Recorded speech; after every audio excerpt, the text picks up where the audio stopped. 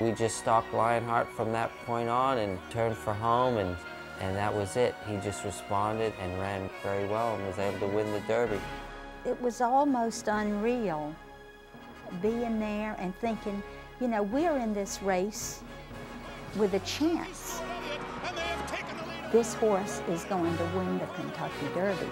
That's our horse. And here is the first undefeated winner of the Kentucky Derby since Seattle Slough in 1977. Smarty Jones has done it. Suddenly, people were loving Smarty. His popularity extended far beyond the cloistered world of racing. He got mountains of fan mail from all over the country, especially from school children. He was publicized everywhere, from TV to newspapers and magazines, even gracing the cover of Sports Illustrated. The cover of Sports Illustrated is like a sacred place. When you've got a story like Smarty Jones, incredible long shot, coming out of nowhere, beautiful, handsome, wonderful people around him, and he catches the imagination of the country, it happens so fast that there's a moment where you just know you have to do it. Whether he would get to the Triple Crown or not, I was not sure, but I just knew that we were in some moment, and we hadn't put a horse on the cover in, I think, probably 25 years, and here was Smarty Jones. It's the perfect story, the perfect horse at the right moment. 2 weeks later, a record crowd of nearly 113,000 was witness to history at Pimlico Racecourse as Smarty Jones tried to move one step closer to becoming the 12th Triple Crown winner. There's the horse of the hour. The race started much like the Kentucky Derby, with jockey Mike Smith gunning 5-1 second choice Lionheart right to the front, with 3-5 favorite Smarty Jones stalking him a length back.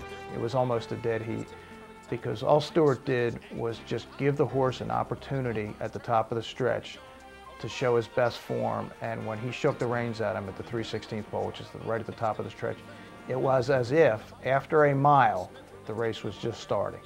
Smith kept Lionheart 2 or 3 paths off the rail, trying to avoid the deeper part of the track and pushing the favorite to a wider path around the turns. The strategy failed. Turning for home after a mile in 1:36.44, jockey Stuart Elliott pulled Smarty Jones in towards the rail and through the gaping hole. I seen the opportunity to take the inside. I figured I better, just in case somebody else came and made it close. I better save every inch I could. The horse took off like he had just come out of the gate again, and that does not happen. Horses get tired. They go slower at the end than at the beginning. This horse was going faster in the Preakness at the end than he was at the beginning. He's pulling away to win impressively here. Rockhart 10, second on the inside. He's going to win by a colossal margin. Here is Smarty Jones. He wins the Preakness by a dozen lengths.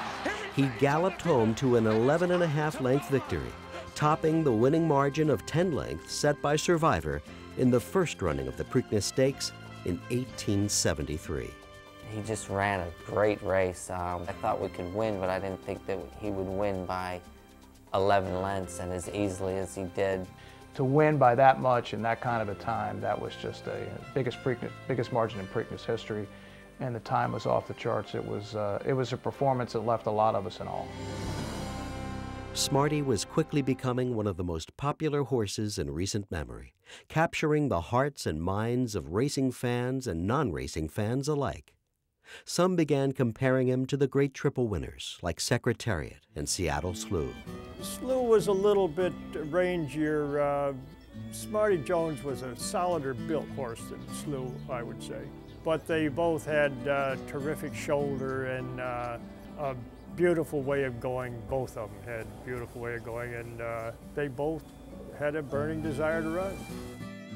Well, Smarty just seemed to me as a horse that appreciated people a little bit more, if you had to separate the two horses. And Slough's was just, he had that burning desire to run, and he had a terrific work ethic, and he was really a workaholic, and there was not a whole lot more in his life at that time.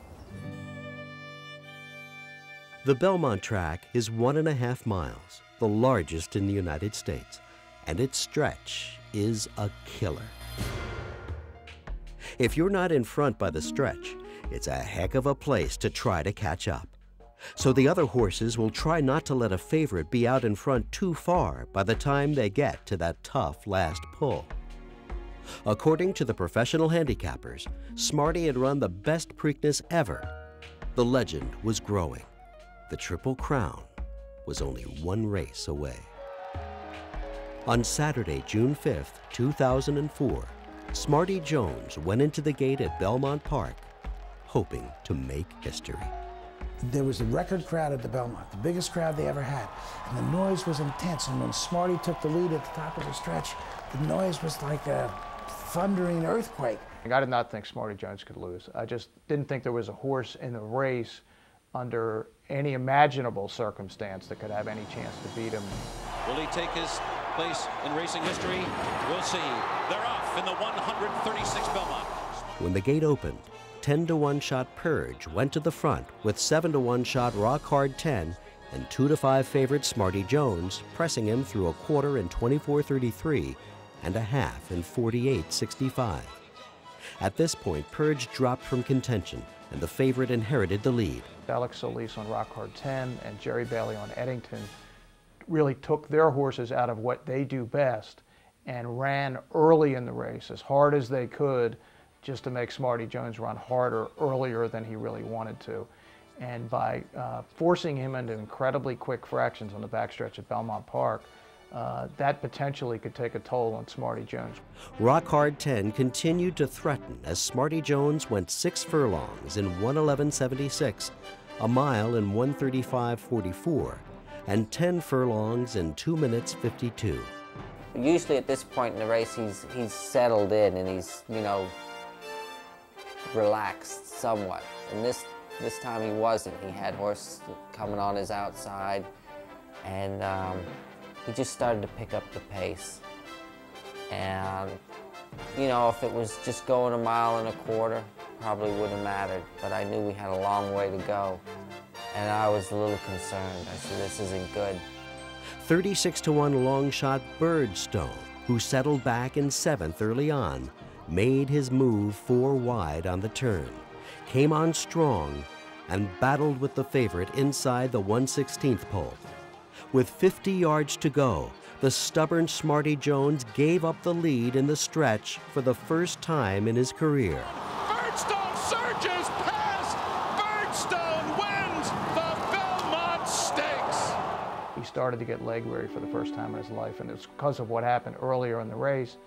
And Birdstone, who had not run a good race since October, picked that day to run a race that few thought he was capable of. And really, Smarty Jones more was beaten by what happened early in the race. I could hear a horse coming on the outside, which was Birdstone. You know, he finally just wore us down. But Smarty Jones, he dug in and he gave me everything he had. He just, you know, he had nothing left to fight off the eventual winner.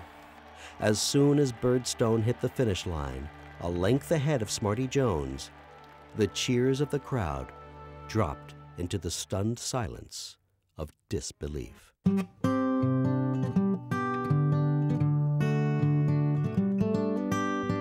At the end, it was so quiet you could hear a pin drop. You know that whenever you run a horse in a Triple Crown race, and you're the favorite, you don't have to beat one horse or two horses. You're going to have to beat a combination. You're going to have to beat the speed, and then you're going to have to outstay the stayers, and you accept that going in. I felt Smarty win the race, I really did, and I was surprised that he didn't, but that's the Belmont. Smarty gave it all he had, but it wasn't to be. He'd always been a small horse, racing to the maximum of his physical abilities against larger horses, always going faster than the field and putting out the extra effort to maintain his champion's edge. But now, Smarty Jones was raced out. After the Belmont, it had been the Chapman's and Service's intention to continue racing Smarty, but he had bruising in all 4 cannon bones, and any further competition might threaten a complete breakdown. The timing of the retirement was terrible because it was right after the Belmont Stakes. So I can't say that he didn't have a significant injury, because I've been told by people whose opinions I trust that he ultimately would not have been able to race again. But I just thought it could have been handled way better than it was. If the horse had problems and he wasn't going to be as good a horse coming back, they made a very good decision. If it boiled down to being his too valuable to race anymore, that's a business decision. And those are hard decisions to make.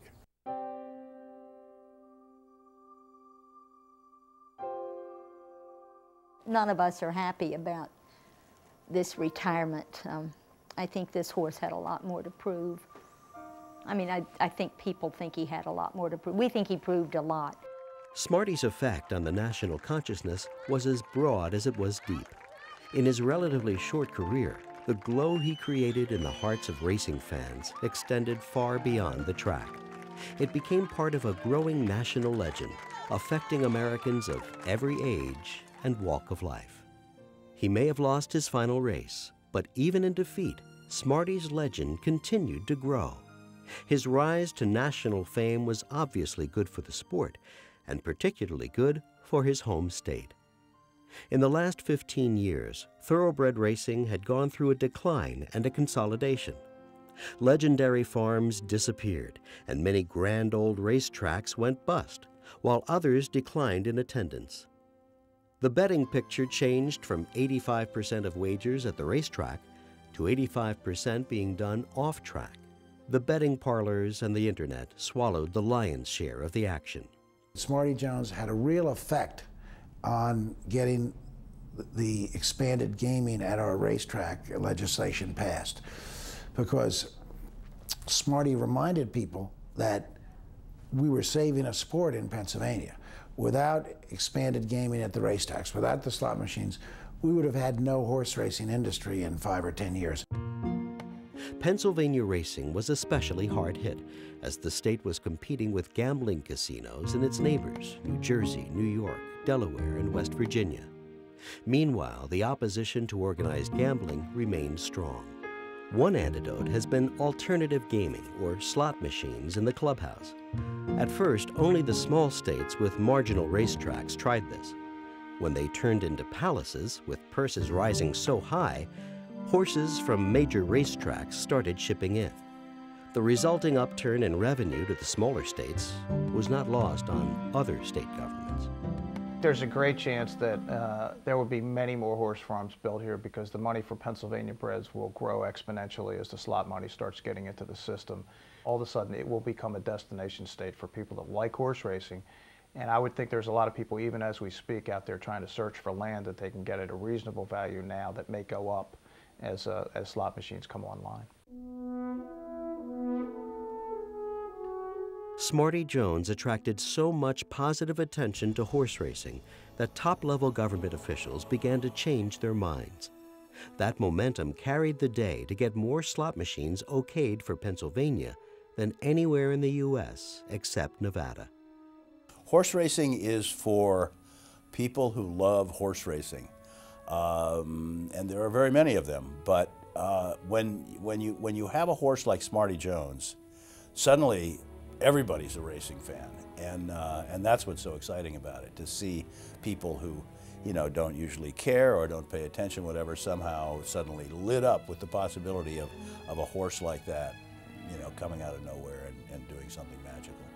Here was a horse who stood for the people and the people's dreams and the people's values, even as they were going through extremely difficult times.